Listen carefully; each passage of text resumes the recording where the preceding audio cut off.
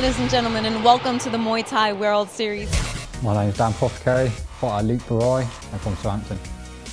Been in the ring 7 times, won 5, lost 2 fights. Okay, so my name's Andy. I fight for the Champions Gym in Bournemouth, and I'm looking to make this my 5th win with 3 losses and a draw. The last fight was at a show in Bournemouth, K1, took on a fight, won that, and then took on another fight straight after that, won that as well. So I actually fought 3-4 weeks ago now. I fought for the SWFC belt and I won. I smashed him with low kicks, and I'm going to be looking to do the same again. Favourite weapons, my knees, using my speed and then chucking a big knee in. Yeah, I know my opponent's Andy Turland. I've seen him fight a few times. Dan Pothacary, he likes to clinch, which I'm going to stay away from. I'm going to use my weapons because my weapons are, you know, my striking, my knees, my punches, my Supermans. I think it's going to be a busy fight. Neither of us going to hold back, so it's just going to be a tear up all the way through. Where I'm composed, I just think when he hits me, I'm going to explode into him. He's not going to like it. He is not going to like it. Be smashing the CV for 5 rounds and been just sparring really hard. At my gym in Champions Gym, we do train hard. I've been smashing pads, I've been clinching, we've been doing bag work, stupid cardio sessions. This is my first time cutting weight for the day before weigh-in. Salt bath last night, which wasn't nice. And the worst thing I think is a 2-week X-Ban. I love doing it. It just gives me a buzz that nothing else really does. Yeah, see Andy Turland, turn up late for the weigh-in, wearing shorts in November. Not a pretty sight. As soon as you're walking down there, just think, right, that's it now. I am here, that's it. I'm going to win. Obviously, I'm the away fighter, so I've got a bit of support, but I'll get all my buzz from his supporters. I'm feeling good, and there's no way I can see myself losing this. Coming into the ring, I'm buzzing. I'm just soaking it all up, love the atmosphere, I love the buzz, there's no buzz like it.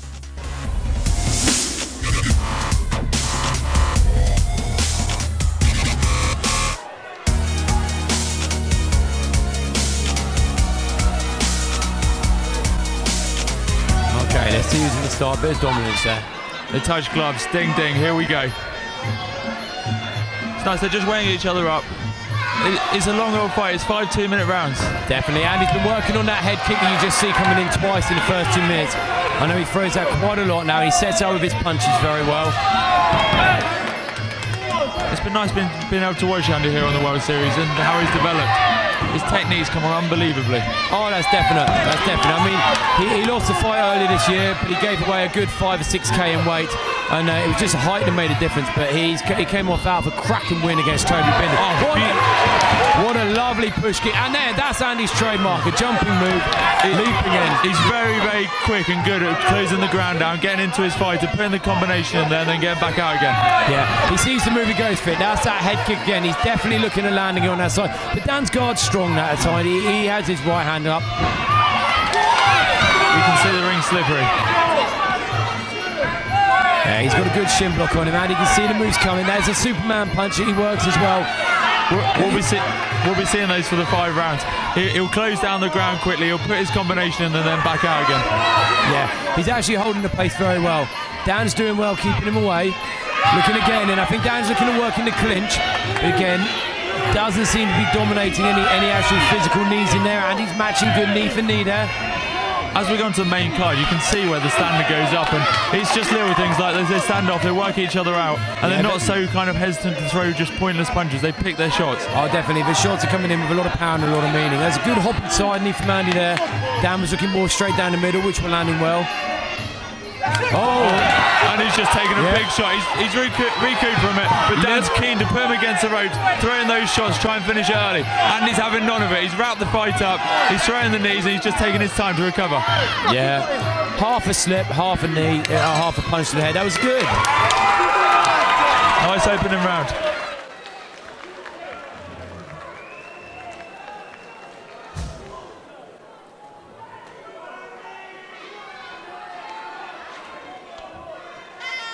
Let's see how round 2 pans out. Okay, for a first round, that was a hard round. Oh, good. Dan starting with a kick, and Andy, there's that jumping knee we've been working on. He always wants to land that. Dan saw that coming. He's jammed it in the corner very well there. Nice hop side knees. Very hard when your hips are in close to getting his straight knees in, so you've got to work the side knees. And Andy's doing well. Oh, Dan's turned him very well. You need to just try and break the distance between you. When you're in the clinch, just get a bit of room so that you can drive the knee through the middle. But you've got to keep on working or the ref will break it. Dan looks quite happy. Looks like he's enjoying it. Yeah, saw the kick coming. He's evading the kick, is Andy. Oh, lovely punch. He's evading the kick, but he's not countering quite as quick as he could at the moment. What a lovely low kick he's worked on there. We can capitalise that. And there's that hook. He gave him it back. It's a little bit of payback. A nice left hook there. Andy sort of backed off as Dan walked in. And again, he's turned him into the corner, which is good tactic when you're in the clinch. Now you want to look at one fighter reining in the side knees. Dan doesn't look troubled though, he's just working Andy. The tactic, get a fighter onto the rope so they can't pull their hips back to throw the knees. Hence, one in the corner is always going to be a little bit on the back foot when they're in the clinch. It's important when you're in the clinch that you are working there. It's such an easy place for one fighter just to be lifting his knees. A lovely straight punch down the middle from Turland there. Just missed with a Superman who went flying past, nearly out the ring over the top. Here we're back in the clinch again. You've got Dan on the ropes there. And he's turned Andy, so we're looking now at Dan getting aside. But Andy's hopping his hips right in. Got a nice underhand grip, which means that Dan's ribs are wide open when the knee comes in. Again, Dan doesn't look troubled. It's Dan doing the driver now. Dan is just taking a back foot slightly. Good block from Dan on the low kick. Good block and left jab comes straight in. And he just needs to stand his ground, go back to what he was good at. Try and push Dan back, close the ground down, come in with the big flying shots. Another close round. I'm glad I'm not judging this one.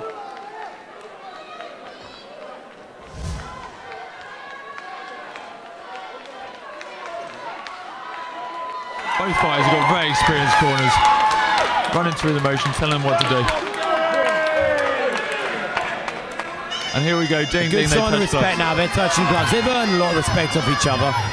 You know, Andy's not rushing in half as much as he does in other fights. That's the side knee we're talking about. Lovely hopping knee. Very hard for Dan if he's back on the rope. We'll see Dan try and turn Andy in a minute. Good knee there. There's the turn we're talking about. And it is nice to see both of them exchanging as well. Oh yeah, the clinch is actually one of the hardest places to work, physically draining. And these guys aren't afraid to work in the clinch, you know, they spend the time in it. It's got to be a good 15, 20 seconds, and they're both working the knee. A lot of fighters often stagnate in the clinch and have a little bit of a breather. But these guys are actually full respect, working hard. Andy, lovely low kick. Dan counters that left hook. That's the same left hook that sent Andy flying back in the first round. So he's got to be careful and keep that guard a little bit tighter, Andy has. Again, we're back to this clinch scenario. The thing with the clinch is there's so many tricks and different things that you can work it. You see every time Andy's throwing in that right hop inside, Dan's lifting the left leg, which jams it. So it means that halfway in the air, Andy's throwing it, and it doesn't land. It sort of blocks with his shin. But he just got that one in above. You see, Dan's trying to lift the leg to jam it, but Andy's just peeing him to the knee there. Here's Dan running and runs into a push kick, but again Andy's got a sort of running back. We're back into that clinch. Dan's back in his own corner now. Andy's covering up nicely. I mean, you saw Dan coming forward then looking for that big shot. Not really affecting Andy, he's just covering up, wrapping it up. Oh, it's a very even fight. Definitely Dan's looking at trying to dominate a little bit in the boxing. I think Andy's trying to dominate a little bit more in the clinch and the kicking area at the moment. Lovely turn by Dan, that's exactly it. Now Andy's got his back on the ropes. So he's going to find it hard to pull his hips out and in, but again, we're looking at turning there. Also, referee happy to keep it going while they're working.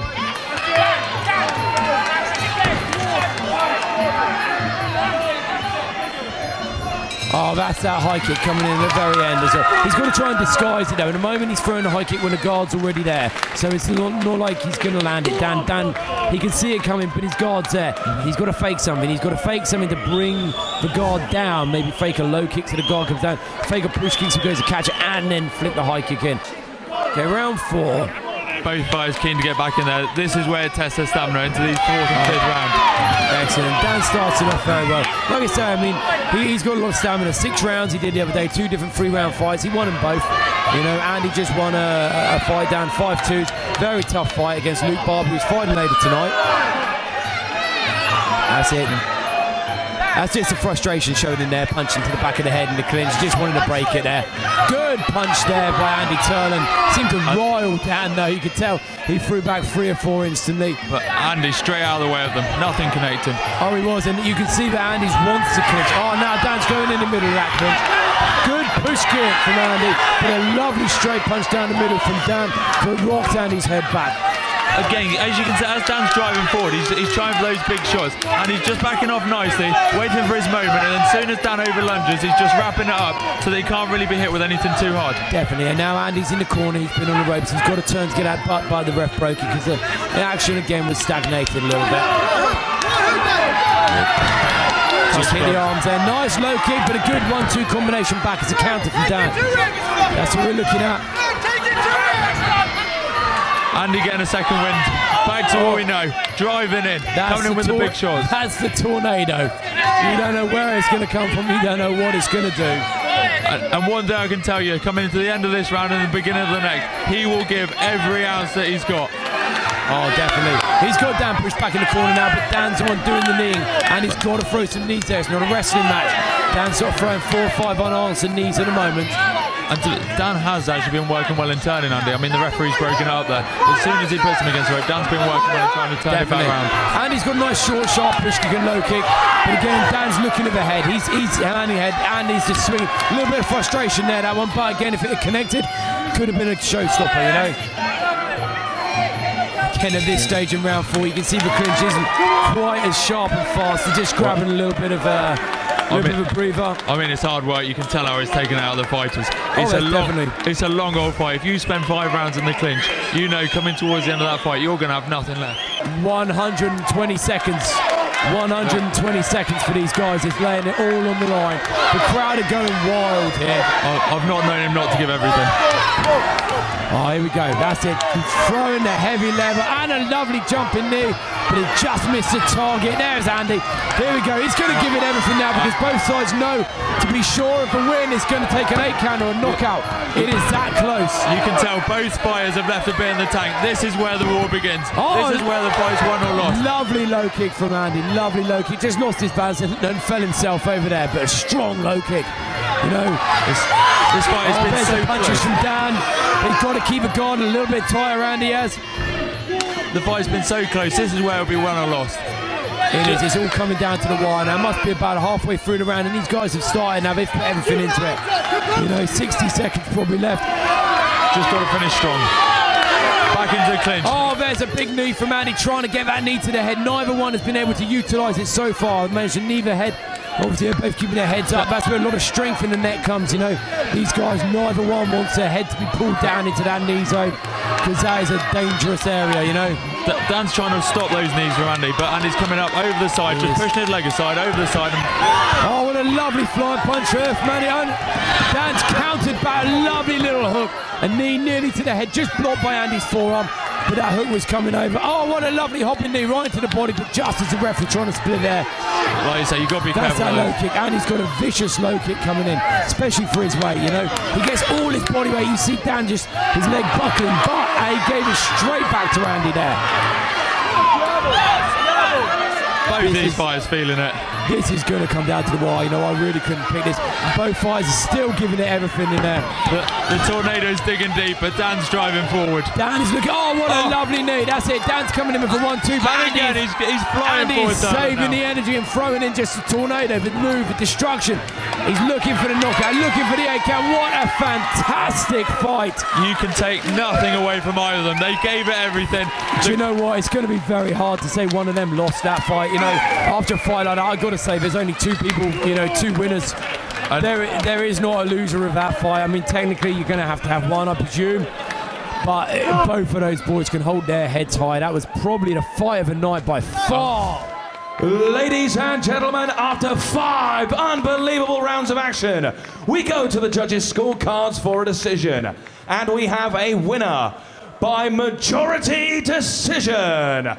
He is now the owner of the Chang Southeast Area Cup from the red corner, Andy Tornado